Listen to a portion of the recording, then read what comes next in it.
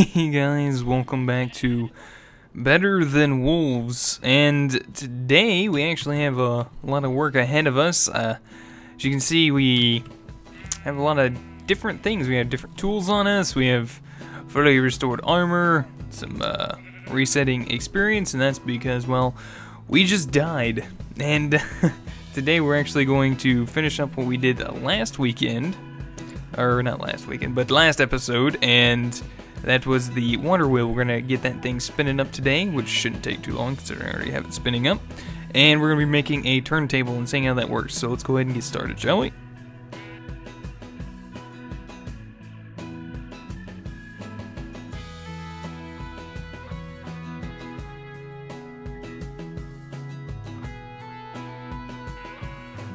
Alright guys, so first things first, I was actually working on getting us made up some, I was going to try to get us made up some dynamite and see if I couldn't get that to work. But the problem with that is that I accidentally blew up this side of the house in the process.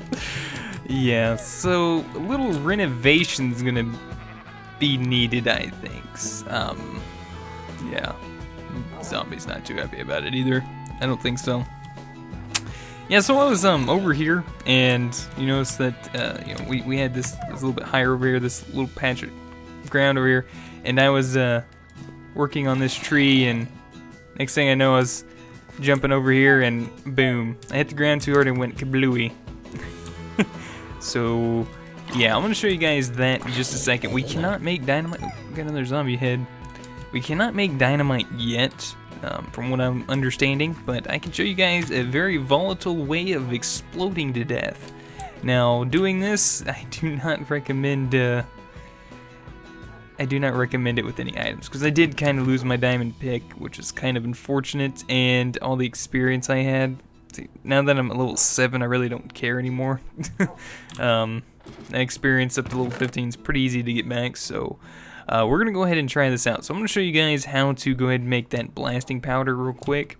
And then we'll go check out the water wheel that we have turning up. And then we'll go ahead and go make the turntable for today. So let me go ahead and show you guys how to make explosions.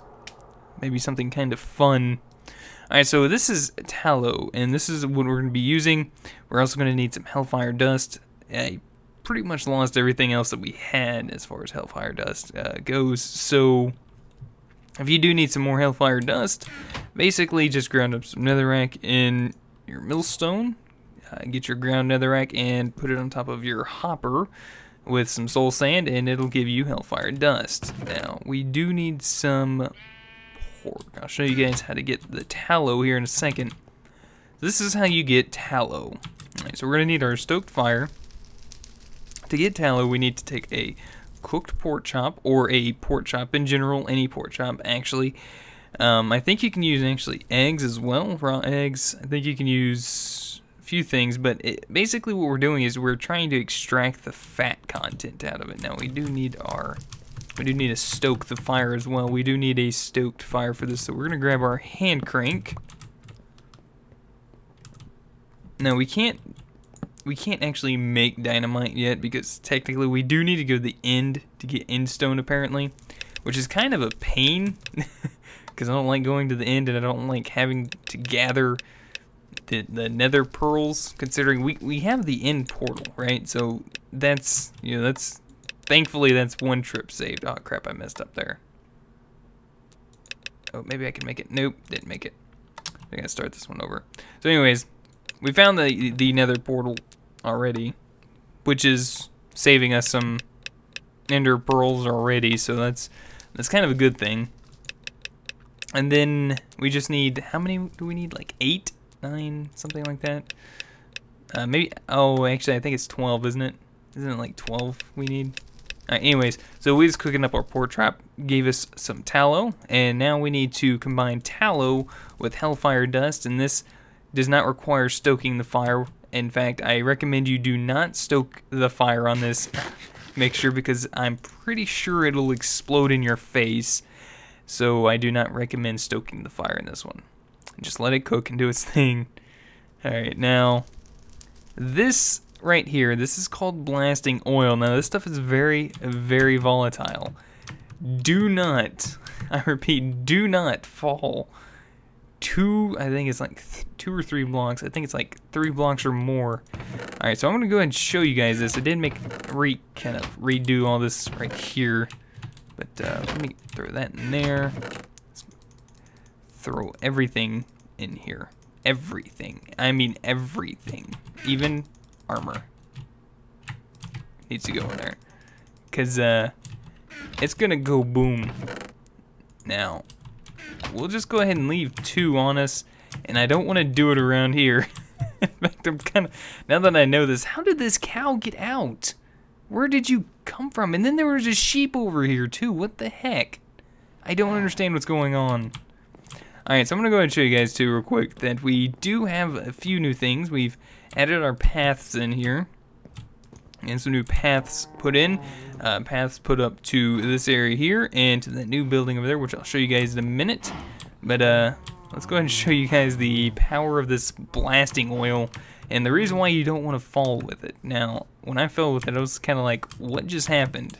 Was it another creeper? And then I was like, you know what, it wasn't a creeper. So, spawn is going to be over there. So, here we go. Yep.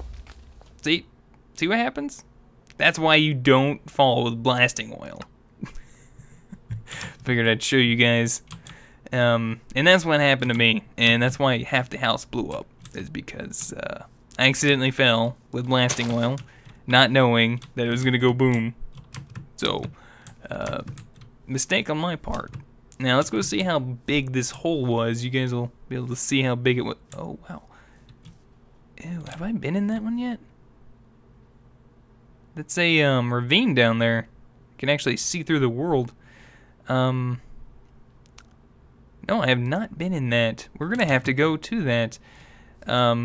Duly note that. I need you guys to timestamp that and remind me. Please, if you guys are watching this far in, please timestamp that for me and let me know later so I know to come back to that point and see exactly where that's at, because we don't really have like any F3 stuff to tell us, like coordinates or anything, so I needed to do it based off visual perspective. Who do you guys would? That'd be great. And Cal, I want to slaughter you later. So let's show you guys why you need to put everything up, because you're not going to have any blasting oil left, you're not going to have any items left. Trust me, I know. I went to go look. Oh crap, it's not even that big. Well, that made me look stupid. Well, considering, let me go ahead and put it this way. I did have about, I want to say 4 pieces of blasting oil on me. So, I'm thinking the more you have on you, the more it's going to go boom. So that was a very big hole, but I promise you, it was big. That's how big it was. That's unaltered right there. So try it with 4 if you guys are interested in this and seeing how much things go boom. Try it with 4, maybe 6 pieces of blasting oil and tell me how big the explosion is, because this is what happened to me. I fell like right here. This is exactly about where I fell. And it went boom. Actually, it probably fell like right about here, but a couple layers up. Probably like right here is where I fell, and then everything went boom. There's a sheep in my basement. My dogs are outside. It's getting dark out. Let's go take a look at that windmill, or that water wheel. So, a lot of you guys caught on this last episode that water did need to be poured on top of it. Now, problem is that we can't really, right now, can't really move or pump water in any form or fashion onto our water mills, so we kind of have to utilize, you know, water sources coming out of the walls like this. And we only got 3 of them. We have one here, we have one on the other side of that wall right there, and then we have one over there by our tunnel. And this one being the closest, I figured we'd go ahead and use this one for the time being until we can get our quote-unquote pump made up.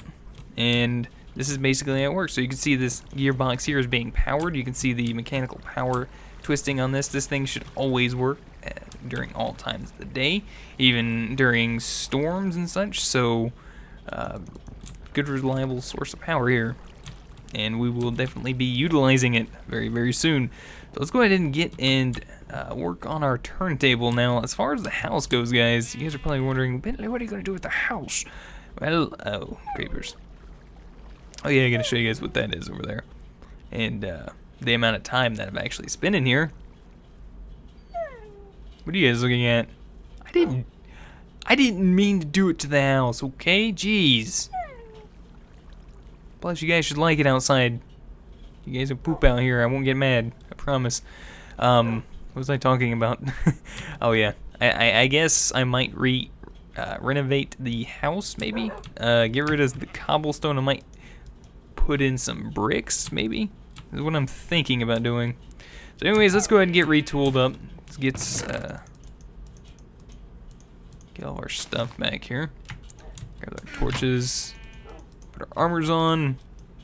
This goes on 3, this goes on 4, that goes there, this goes on 5, that goes on 6. There we go. Yeah, I think we're good. I think we're good. Alright, so let's get some cobblestone. I want to get, how many pieces do I need for this? I need what, 4 is for 32? I think that's right. Alright, now we need a piece of redstone. We're going to need some oak wood sidings, but you know, any siding will do, I suppose. We're going to need some, or a gear, and that should actually do it until our stone's done cooking. Yeah, I think so. Yep. Stone, we're waiting on you. So now I'm gonna probably wind up utilizing some of the ovens, furnaces. I'm losing my mind here. I'm thinking ahead. Utilize some of these furnaces to cook us up some more stone, and probably, like I said, replace a lot of this with stone bricks. I might even go down to the stronghold, grab some of those bricks, and maybe even use those on the house up here. Leave some of the wood. Might even get rid of the wood. I don't even know. We'll see. Fix up the roof. But anyways, while that stone cooks up, even though we only need a few pieces of it, let's go ahead and head up here. I want to show you guys what I did off camera for a while. Like I said, I improved the paths here, and then I built this place here, and this is actually our chicken coop. And what I did so long off the camera was I actually went out trying to find chickens, and they were actually a little bit hard to find. They're quite a ways in that direction, past a jungle in that direction, and I found some chickens on top of a mountain, made a place up there for a little bit, and pretty much just waited for them to poop out some eggs. Now, in this version, they're hardcore chickens, which means they cannot breed with seeds, they cannot breed with wheat. The only way you can actually get chickens is by throwing eggs on the ground. And when they hatch, or if they break, they might actually hatch a small chicken, you know, baby chicken, or they'll give you some, what are these, raw eggs. They might even give you some raw eggs. So I brought back 2 stacks of those and wound up getting 2 chicklets. And yeah, so since then we get 4. So that's basically what we've got so far. So, alright, let's go ahead and see if we can't make this thing up real quick. This turntable. So I believe this is the recipe here. Turntable. There you go. Your turntable, so. And these are the stone bricks I was talking about. We'll probably use those for the house. Now, we're going to have to go across here. And this will give me a chance to level this out, because I have been thinking about leveling this area out here. Well, I'll do that later. Alright, let's come over here and see if we can't utilize this water wheel. I keep calling it a windmill, but it's definitely not a windmill. It's definitely a water wheel. Alright, so we need some axles. We're going to need some axles. We're going to need some, probably a couple gearboxes, and that'll work for now. Seriously, Wolf? You just came over here to kill that sheep. Well, if you chill out right there for just a minute, I got some bones in here for you. Guess it wouldn't hurt to have another pup around, would it? Come here, buddy. Hello? Hey, buddy, come on. Come on. Yes, you are. Hey, here's your first task right there. Take care of him. Do it. Yeah. Yeah, kick his butt.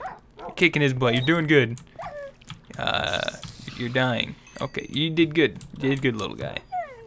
Alright, why don't you come up over here. I'm gonna grab me a pork chop. Wait, hey, where you at, little guy? There you are. Why don't you come sit with these guys for a little bit? Watch the front yard. Don't be eating any sheep. I lost a whole herd of sheep over there to one of your kind. Give me those look. Don't even look at me like that. You know what you guys do. Just sit there. Shush. Alright, let's see if we can get this working properly. So, the way I want to do this is... Let's see. Alright, so we want this to poke upwards. We want that to do that. And... Actually, I think I did that wrong already. Let's remove that. And I want input coming in this side. So that's going to give power to this. And now we should be able to put this up here. So now this guy's gonna have power. And I don't exactly know how this guy works, but I'm going to try and figure it out. So it looks like it has a few different settings. Now let's see if we can't just jump up here for a second. I'm imagining it's got something to do with blocks on top of it. I do know you can actually make, what do you call that, pottery from this, using clay and such. But I'm noticing as I put items on this, I cannot click on it anymore. I think I can't even click on it now. Does it need to be a bare hand? Okay, it does. So let's try this on top again.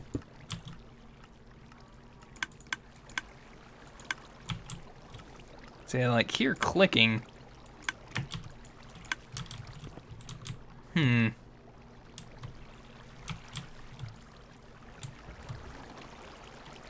I thought that was a creeper coming down. I was like, oh crap, that's not good. Let's see. Let's try instead on top. Let's actually try a side.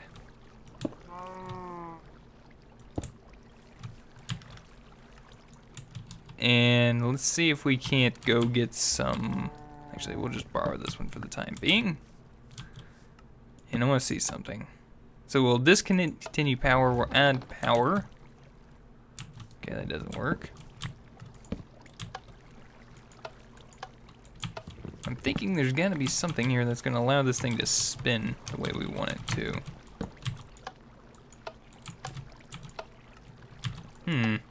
But it takes it. I'm gonna have to do some research on this guy.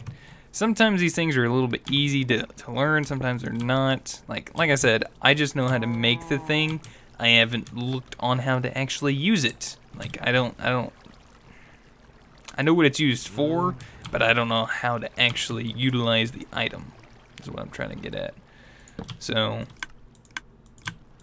we got a clicker up there that does something. Here, clicking itself. Something on it is clicking itself. It's supposed to rotate, from what I understand, and they might have taken it out because, you know, no, that's just a gearbox. Because I was looking at the recipe on making dynamite and it looked like I could, but basically what happened is when they updated, they actually changed the recipe to make it even harder to make dynamite right now. So in this version, it's a little bit harder to make dynamite, and that's why I didn't do that today. I just showed you guys some interesting facts on blowing up. Is basically what I did. Hey guys, sorry about that. I went ahead and did a little bit of editing on this because I wanted to read up on this. I didn't want to leave you guys guessing on this, and I figured out what we can do with the turntable for the time being, seeing as how I can't get it to actually spin, blocks the way I want it to, and I went ahead and cleaned up some of the dirt issues here. But I did went and grab some clay from out in the river. Now, I want to see, I did have some bricks. Now, we're going to try some stuff real quick to go ahead and spice this up a little bit. So let's go ahead and try this out. Now I've already kind of tested it out real quick, so we're gonna try and see if we can't figure out how to get this working properly. Now, basically we're gonna make a clay block and place this on top. Now what this is going to do is shave, it's actually supposed to turn the clay and actually shape it into pottery. Now let's see what we can do here. So we're gonna lower this up. The one on the far left is the shortest tick, and then I think it's like half a tick or something. So let's see, let's go ahead and turn that off. And I don't know how we're supposed to grab this. I think, do we just break this or something? Oh, we do. Alright, so we have unrefined pottery. That is one version there. Let's go ahead and make another one up. And we'll go ahead and click this down to the smallest to make this faster. So we need to go to the second stage, which is right there. Let's go ahead and switch this off. This looks like a planter. So this is another set of unrefined pottery. Let's go ahead and make up 2 more, because I think there's only 4 different levels of this that we can do. So there's 1 level, second one, and the third one is right here. Actually, there might be 5 now that I think about it. No, I think there's only 4. Yeah, I think there's only 4. So let's go ahead and pick this one up. Now each of these do and make something different from what I understand, and we are probably going to get to most of these later on, but for the time being I just wanted to show you guys this, and I'm going to show you guys how to cook them up. Now, it might take a second to actually cook it up, but we're definitely going to get there. So there we go, let's stop this one, and this one's a little bit smaller. This almost looks like a cookie jar, I'm just saying. Alright, so these are the 4 that we have. I'm going to show you guys what happens when we leave it on the entire time.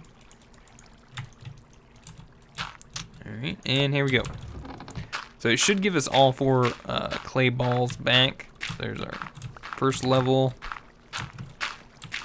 Second level, I guess I can call these tiers too also, I guess. There's our 3rd tier. Final one, final level. And then it goes down to this small thing down here, which in turn just breaks off like that. So that's it.